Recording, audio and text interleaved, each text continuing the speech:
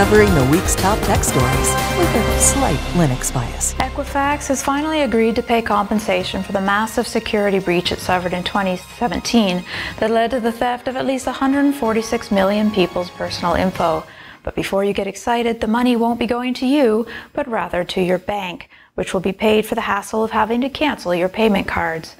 That's right, the credit agency has agreed to pay $5.5 million to thousands of banks and credit unions who said they were injured by their customers' details being siphoned off by hackers, and a further $25 million to beef up data security.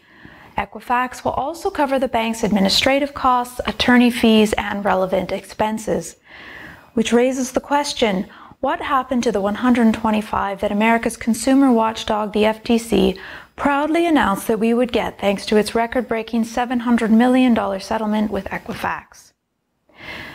It's been more than 2.5 years since they were hacked, and just under a year since the $700 million settlement was met. So it's perhaps surprising that not a cent appears to be for the people directly impacted by the cyber break-in. The $125 headline figure, it turns out, was made with the assumption that only a very small percentage of those eligible would actually apply. But thanks to the sheer size of the leak, the issue was extensively covered in the press, and that massively increased the number of people who applied for compensation. This forced the FTC to admit that it hadn't agreed to a per-person fine, but rather a lump sum that would be split equally between applicants. Not only that, but behind the $700 million headline figure was a different reality.